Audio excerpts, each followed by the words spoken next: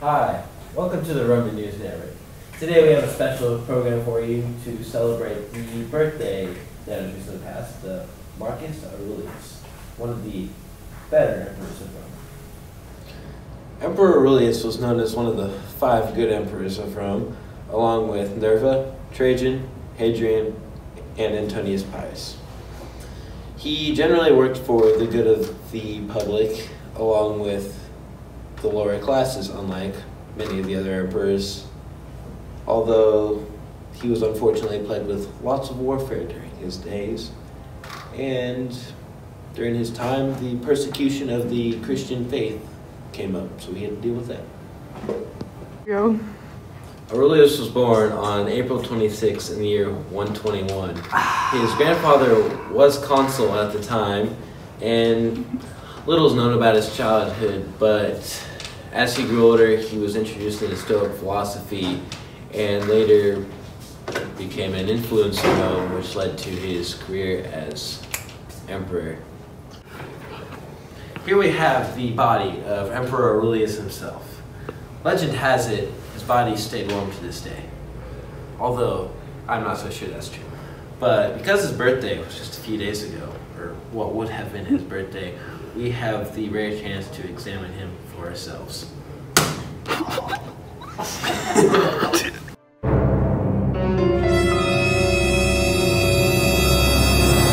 One main thing that Marcus is known for is his study of Stoic philosophy.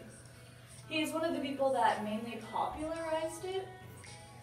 And so basically, the philosophy, it asserts the virtue, like wisdom, it's happiness, and then judgment should be based on behavior rather than words. And so basically what it's trying to say is that things that we can't control and we cannot rely on external events, we can only rely on ourselves and our responses to those events. It has a few central teachings, and it sets out to remind us how unpredictable the world can be, how brief our moment in life is, how to be steadfast, strong, and in control of yourself, and finally, that the source of our dissatisfaction lies in our impulsive dependency on our reflexive senses rather than logic. He popularized this by his book called The Meditations. This was basically just a collection of his notes and personal journals that he wrote, and there were a collection of 12 of them. He wrote them for himself, and they were never meant to be published, but they published them anyways.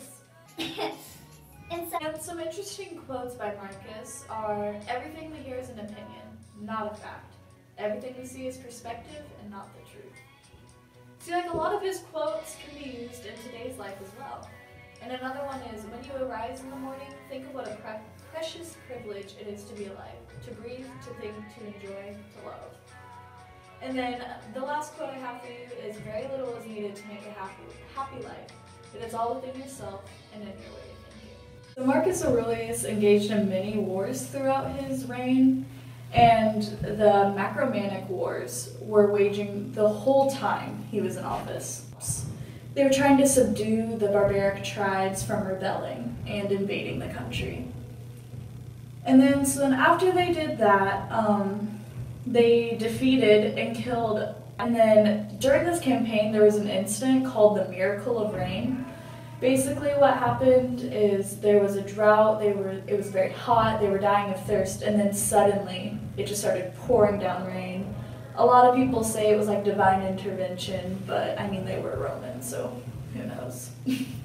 And then they also erected a column for this miracle. After 8 years, Marcus was finally able to go to Rome for the first time after defeating all of these tribes and subduing all the rebellions.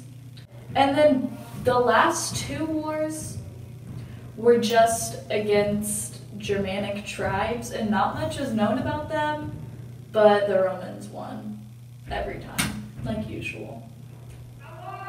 But basically, what resulted in these wars is that a lot of Rome's northern frontier, it was weakened a lot because they had lost a lot of their legions and troops with all this fighting with the Germanic tribes.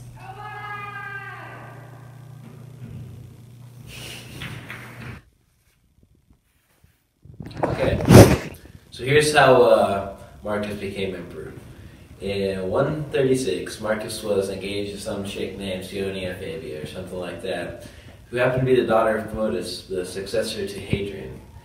And Commodus died about 2 years later, along with Hadrian, and the engagement was annulled. Hadrian's second successor of choice was Antonius Pius, who adopted Marcus and Lucius Verus, and his name became Marcus Aurelius Antonius. Hadrian dies, Pius becomes the emperor, Antonius dies in 161, and Marcus and Lucius become co-emperors until Lucius hits it in 169, and Marcus is left as the emperor.